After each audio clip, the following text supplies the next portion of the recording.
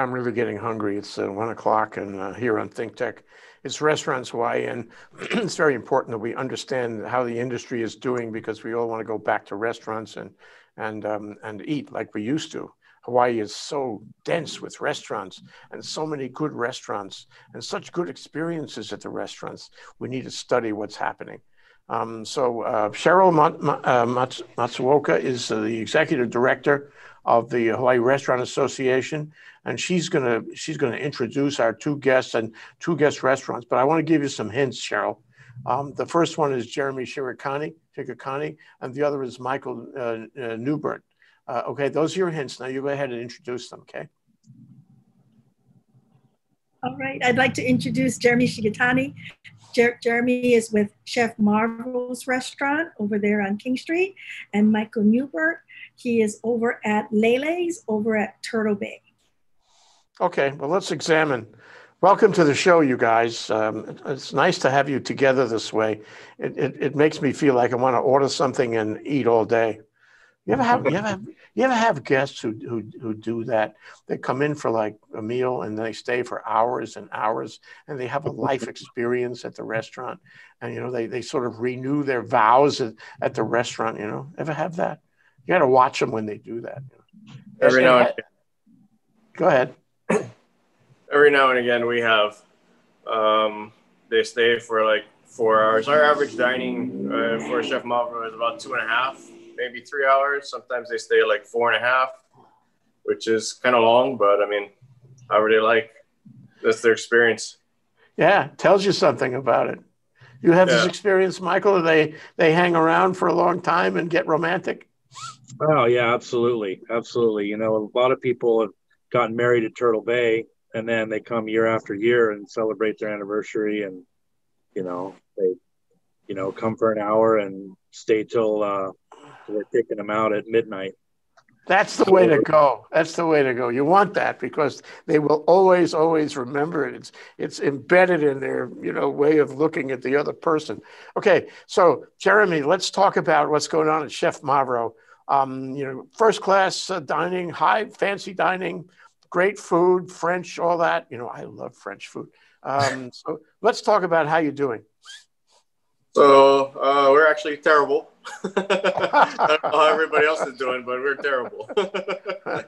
But since everything happened in March, we're fine dining. We're tasting menu only. We used to do about maybe 9-10 courses, and now when we did takeout, we had to do 3 courses with sides. We did lunch at 2 courses, like an entree and dessert. We basically do everything now. We do CSA boxes. We do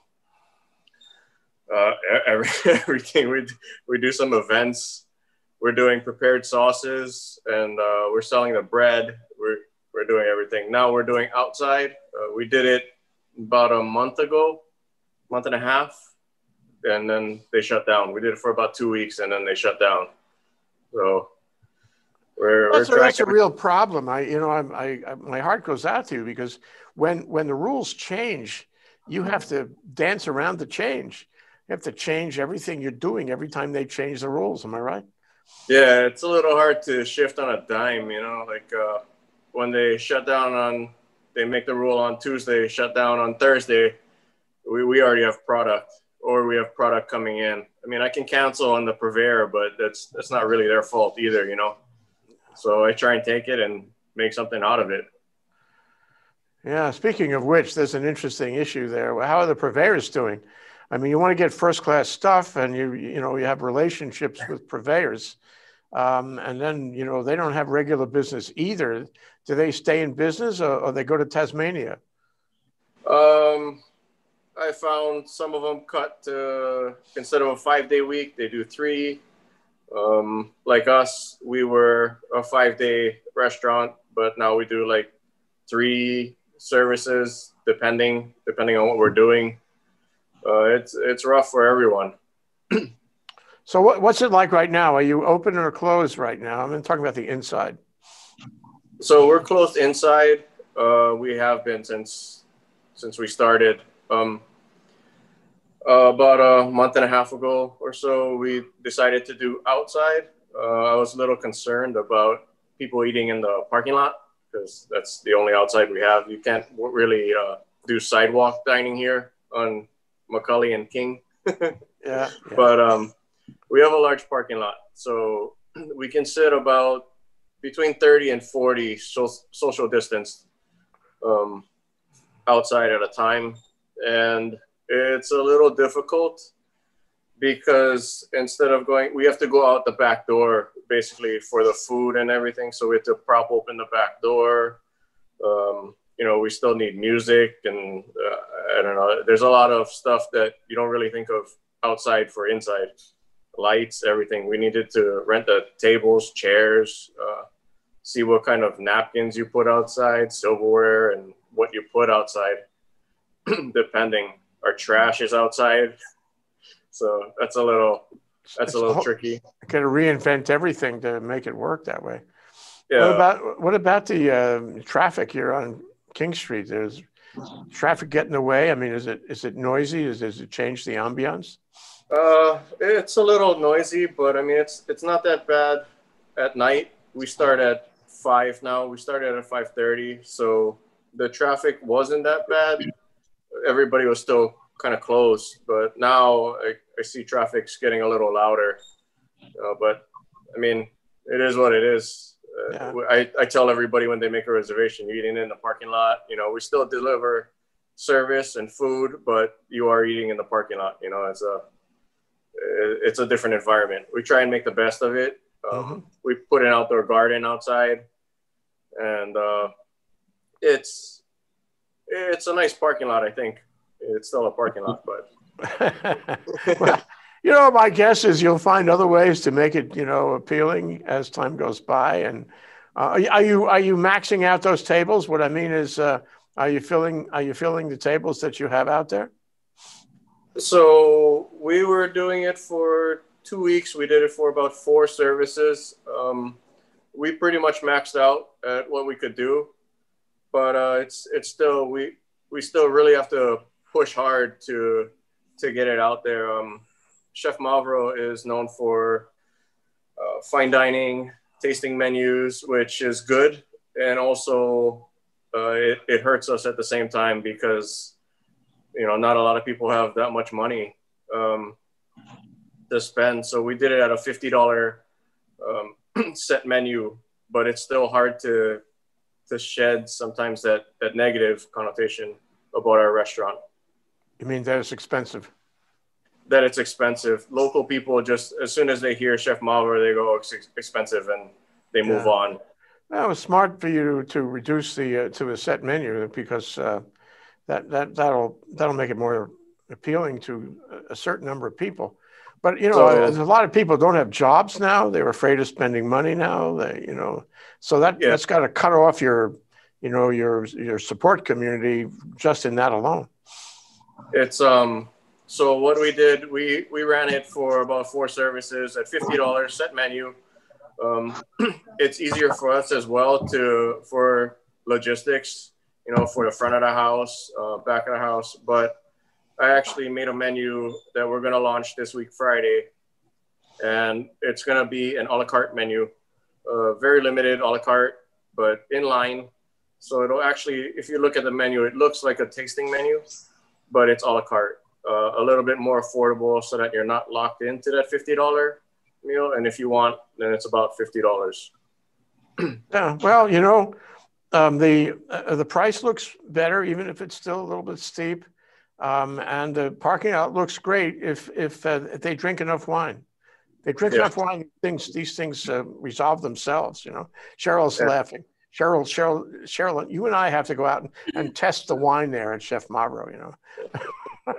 Yeah, so we're known for our food and wine pairing, but you know, we had to take down the wine a little bit. We still have wine. It's still it pairs with the food. It's not as exact as our original restaurant, but it's definitely affordable gourmet food.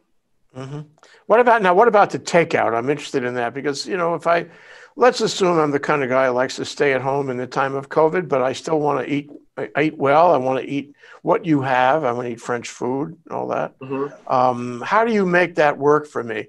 I call you up. I order the food. I come down. Where do I pick it up from? And what's the presentation like, right? To present it so I salivate all over myself. Yeah. So we still present, we still plate basically in the to-go container. We make our food based on travel, how it's gonna go. So I'll tighten up the sauce a little bit more, or loosen it up depending on like sometimes you microwave it, so we adjust for that. If you heat it up in the oven, you pick up. We ask for pre-orders since we're not like a regular to go. We're not just like scooping from the steam table or anything. So we ask that you pre-order. You can pre-order online or give us a call, and then we bring everything out to you. You just give us a call when you're here, and we bring everything out to you. Oh, cool. Okay. Yeah. So that I think that works. But are you having regular business that way? I mean, are people coming around for that? Are they like what I was talking about? They want fine food, but they don't want to leave home, so they'll come and pick it up from you. So what we found was happening was in the beginning, in about March, we only did a 3-course dinner menu. And what we found was people are getting their Chef Mavro experience at home. They plate their to-go food. We were doing it hot at the time. They replate it on their plate like they're eating at the restaurant. And they it's insane. We do lunch, dinner, prepared sauces, CSA boxes, and they're almost all different demographics.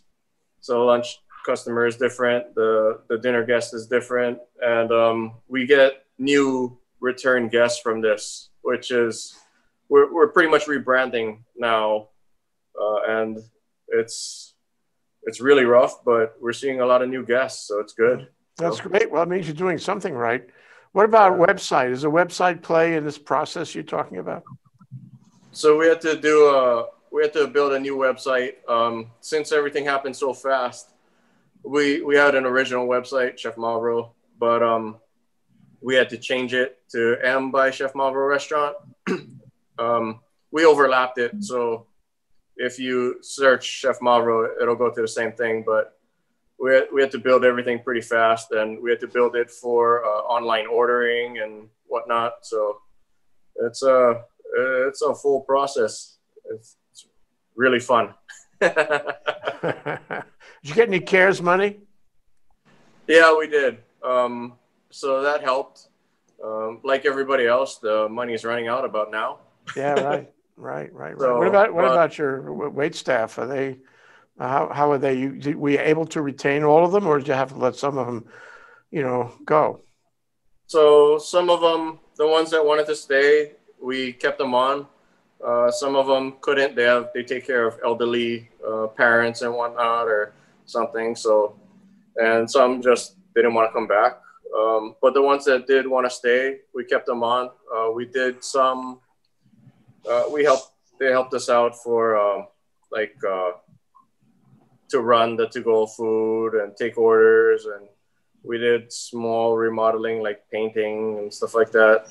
So we tried to keep them on payroll, and then we would have to supply everything else, like the hardware and stuff for painting and whatnot. But yeah, well, it's interesting because you're a fine dining place, and you have to be flexible if you want to stick around in an indefinite period of time with COVID.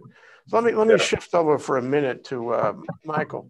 Well, now Lei Leis been around for a long time at Turtle Bay. Was it around when they called Turtle Bay Cui Lima? Nah, that's no, too long ago. No, exactly. We were part of the transition into the newer era. We actually yesterday celebrated our 18th anniversary. We opened September 28th, 2002. We're the Golf Course Clubhouse restaurant. We live a lot of different lives. We go of course, we're here because of the golf in the morning, light breakfast, clubhouse fare. And for years, our line was, 5 o'clock, we switched from cheeseburgers to filet mignon, obviously prime rib, steak, seafood. And one of the funny things about our business model was we wouldn't do takeout in the evenings, between 6 and 9, because we wanted to focus on the guests that were sitting in the restaurant and make sure they had a great experience. Who are the guests at the restaurant?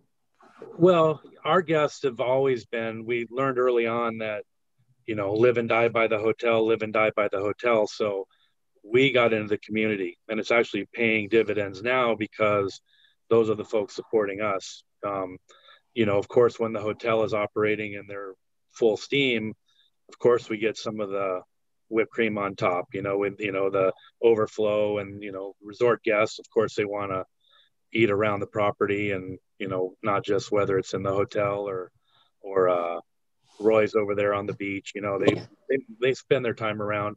But right now it's obviously all local business, and our demographics basically is Hauula to Haleiwa. There's not a lot of people out here. Do you change your prices? You change your menu? We definitely streamlined the menu, and we did. We adjusted the prices slightly down initially, and they were fair to begin with.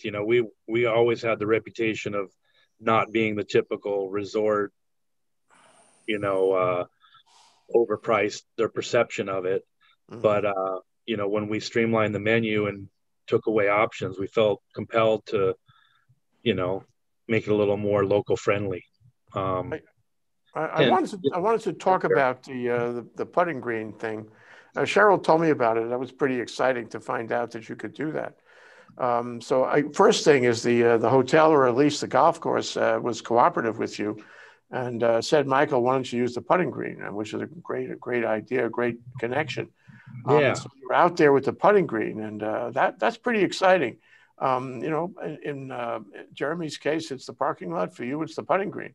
Getting outside. So tell us how that works and whether it's been successful. Yeah. Well, fortunately for us to begin with, we have a high percentage of outdoor seating to begin with. Our dining room is what it is, but 70% of our seating to begin with is out under the covered lanai, kind of all around the outside. And for that reason, we haven't reopened the dining room at all since March. We've obviously opened for service, but it's only for, dining, the outside, and really people don't really want to be inside, to tell you the truth. So what happens is we have this outdoor lanai seating, and as, we get a little momentum, kind of running out of space, and so, kind of on a whim, initially, we started just putting tables out, which is, just adjacent to our lanai, putting tables out on the putting green. And the only thing we fear is, afternoon squall coming through and raining on the parade. But fortunately, we've had great weather for the last couple months. And it grew and grew to the point where that's the preferred place to go, and the best part about it is it takes the social distancing to the extreme. They say 6 feet apart. Their tables out there are 20 feet apart. And then they bring, they have the family, and then the kids can run around and do wind sprints on the putting green. And that was always part of the deal, at Lei Leis, when it's family friendly and parents bring in their children and they have their meal, and then they send them out to run around on the putting green and burn up all their energy. I have this image, Michael. You sit there, you finished, the entree. You're going to go to dessert, and the husband says to the wife, "Why don't we putt a little?" And so you give him a putting iron and a golf ball, and they go out and putt. People do. You're kidding, really? I was joking. Yeah. And not so much on the green that we're using, but the golf operation has this really cool thing. It's called the breaks. It's like a putt course with real grass that zigs around the property. And it was intended for resort guests to have something to do. And it's grown into being something for locals, something to do instead of being, stuck in their house. And, more so on the North Shore, folks aren't really happy being locked up, and they're not necessarily trying to poison the well, but, they want to get out. They want to go to the beach. They want to ride or jog or walk or whatever. So they can come and putt, 18 holes on what essentially is a putt-putt course, but nicer. It's like professional. It's cool. And so it's a good diversion. But what about the future of this? I mean, I would ask you both this question, but COVID's not going away anytime soon. You could talk about vaccines all day. Not going to happen right now. We're going to be stuck with a limitation on gatherings and, for that matter, restaurants for a while. Have to build that into planning. So what have you learned in the putting green and other creative things that you've done for Lei Leis that you would carry forward, that you would make, permanent? Well, I can tell you that a high percentage of our guests want us to keep it, because it goes both ways. We put tables out there, but for this last month, when we were in the lockdown mode, people were, because we were only doing takeout at that time, and people were really just taking it upon themselves, and they were bringing a blanket and throwing it out there, and who are we to say no, And so, and they weren't violating anything. It wasn't like they're coming in big groups. They just didn't want to have to go back to their house and eat, soggy takeout food out of a box if they can have it right after it's made. And my partner and I discuss it all the time as, how are we going to regulate this in the future? In other words, now it's a little more casual, that if a little rainstorm shows up, people can, duck under the lanai and wait it out.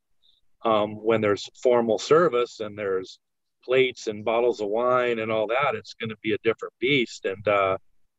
And we don't quite know, but we know that outdoor kind of seating is kind of here to stay. I mean, I agree. Yeah, it always was, but don't forget Cinzano umbrellas, right? Cinzano umbrellas. Yeah, well, we thought about doing another, like a little tent out there of some kind of, whatever.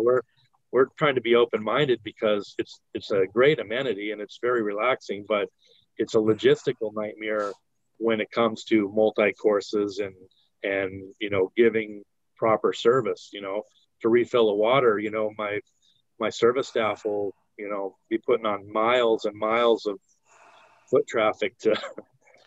I suggest that you've got to find ways to be more efficient that way, and maybe modify the whole meal, the whole theater of the meal, if you will, going forward, because it's more difficult. Let me flip back to Jeremy, because I want to ask you guys what it looks like. Okay, it doesn't look great for any restaurant in the state right now. But how does it look for you, Jeremy? What do you see as the future? Are you going to make it? Are you going to have to dig? What are you going to have to do to make it? Is my question. Are we going to make it? I don't know. Every day is a new day. Every week is a new week. We just play it week by week, and hopefully we survive the week. What we do to try and make it, fine dining is extremely difficult at this time, and in Hawaii it's even harder. So what we're doing is we split it up. We pretty much run 5 different concepts in one restaurant. I always think about what next and what's going to happen. What if this, so we're never totally just pivoting on a dime. But I thought about doing outdoor and indoor on a reservation system like OpenTable or Resi. It's a little difficult. It's a little confusing for people. The best idea I got right now is we do 2 days outdoor, 2 days indoor, and then a brunch outdoor in addition to our lunch. So everything is separate. We're pretty much running like 5 different restaurants. You're just in one location. That's to supplement the revenue. Plus, we're opening pretty much we're rebranding. And so to do all that, I think we have to do this. I thought about different ordering systems where somebody can order without calling the waiter over.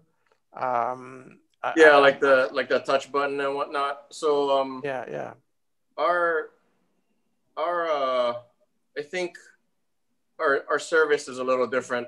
We have that personal touch. We're lucky enough to have good front of the house, and so people don't really need a button like that. We're always on it. You should pretty much have to ask for nothing, even in a setting like this. I mean, it's a little difficult, but we still try and deliver food and service at just a more affordable price right now. Yeah.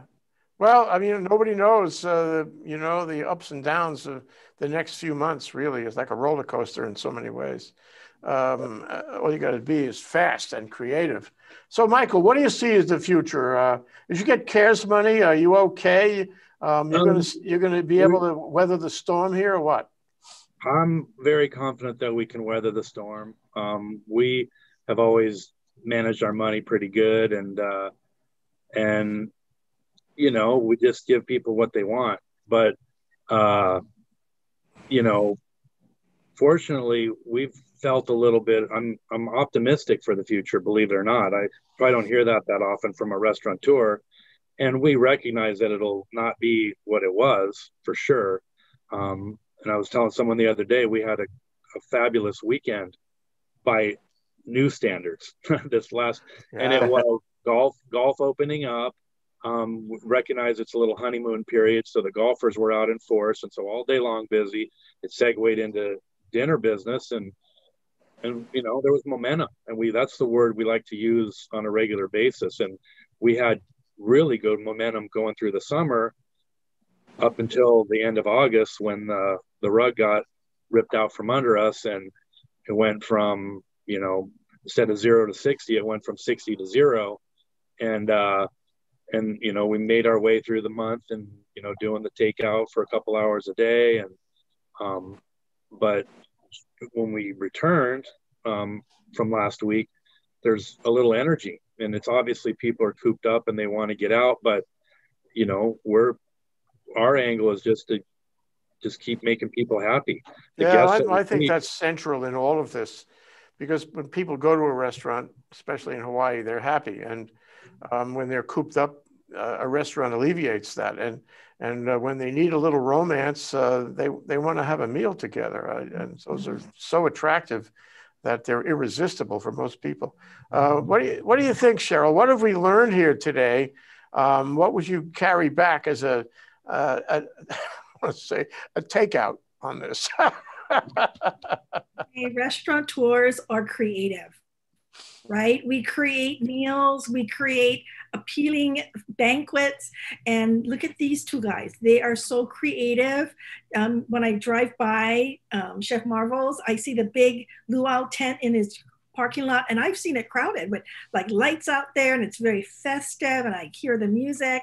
I haven't been out to Lei Leis, but I can envision, right, a green putting green, and you've got your kids running around doing somersaults and cartwheels all over the golf course, where they can't do that in a normal restaurant dining room setting. So restaurateurs are very creative, and I know moving forward, you're going to hear more creative ideas coming out of the restaurant industry. And you're going to hear them right here on ThinkTech Restaurants Hawaii with Sheryl Matsuoka and the likes of Jeremy Shigekane and Michael Neubert. Thank you, you guys, for coming around and sharing your stories with us. And we're gonna do this every couple of weeks with Sheryl, so we can keep track of how the industry is doing, because it is central to our lifestyle in Hawaii. Thank you so much to everyone. Thank you. Thank you. Have a good one. Aloha. Peace.